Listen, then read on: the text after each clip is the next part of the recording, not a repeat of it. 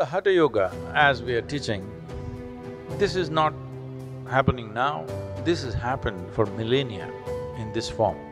This is a lineage where nobody left a signature on the yoga.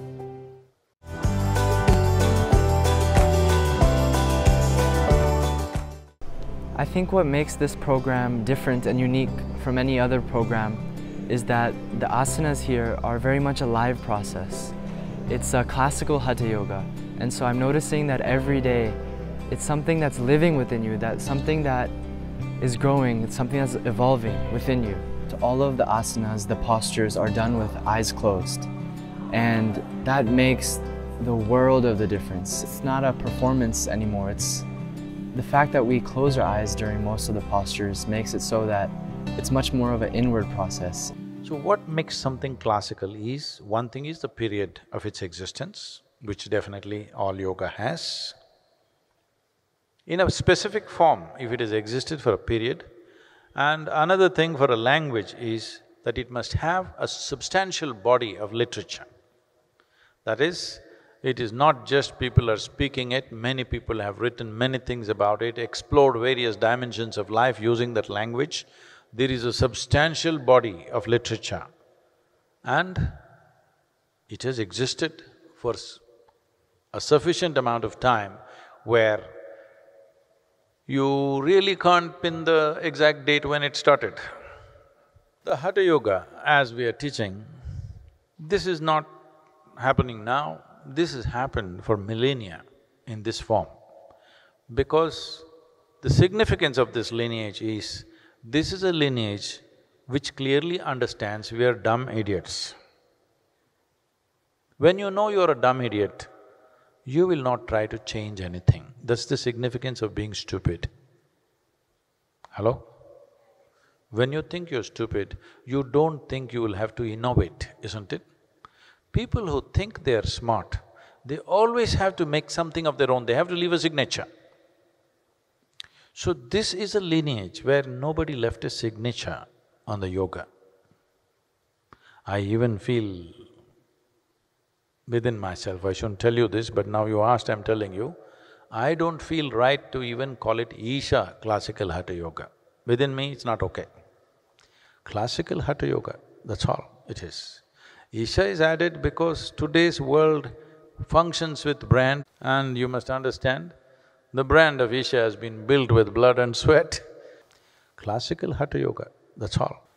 Because no frills, no addition from us, just the way it was, and its potential is limitless.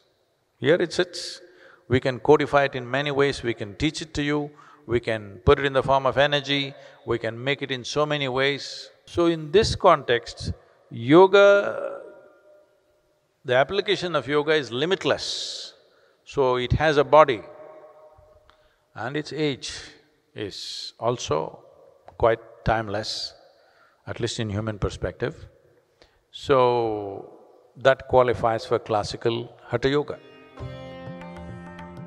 It's taught in a really traditional way, like the gurukuls in India, it's like that. It's not like a school or a college or a university, though it's international, people from all over the world come here. But still, the sanctity of the process, the sacredness of the process and tradition in which it has to be taught, that is maintained, and that's what makes a whole lot of difference here. During the session, before any new asana, we watch a demonstration of the posture that shows the smallest details of how we are supposed to do the asana, how to stand, how your body alignment should be, and even how your fingers should be. We went through two types of practice correction. The first one was partner correction. Each one of us joins with a partner and correct the postures for each other. The good thing here is that I'm able to see other participants' mistakes and relate them to my mistakes too. By watching others, I can understand those small details.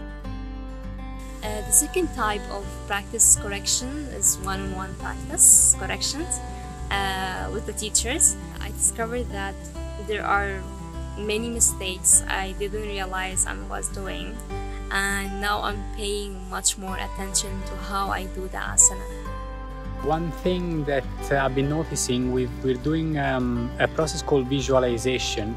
It's really about to train the mind to visualize the posture we get in. So we not only use and develop the body, but we also start using the mind as well. We just close our eyes and visualize it, so that we can really train and use the mind to the full extent. Yoga was booming all around, and I was drawn to it was mainly because of the psychological balance as well as the physical benefits that you get from it.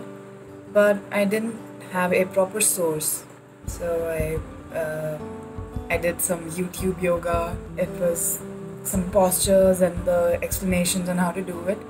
It was so not working out. I used to just copy the move with music running in the background. I can't even imagine doing such a thing right now. There was no focus on the breath. So I did that for a few months, injured my right shoulder, and obviously I had to stop it. I had no idea I would be introduced to this place where they have so much depth to everything. We are asked to put focus on every single movement, coordinated with the breath. At first I was like, oh, this hurts, that hurts, my stomach hurts. Every day I actually want to do more of it so that I can break that limitation of, that resistance that I have towards sadhana. Every day I wake up thinking, yeah, let's push yourself a little more, and maybe we'll get there a little quicker. So yeah, and I can't wait to lose some more weight, man. This is like, it's dragging me down a little bit. So I'm gonna be out there, but the body is a limitation, so I'll work on it more. I'm not only learning Hatha Yoga, actually I'm learning a new way of life and learning the ideal way of becoming a Hatha Yoga teacher. And I'm also becoming more aware of unconscious patterns of my life. Everything in the program is very precise, and I'm looking forward to learn more from Isha.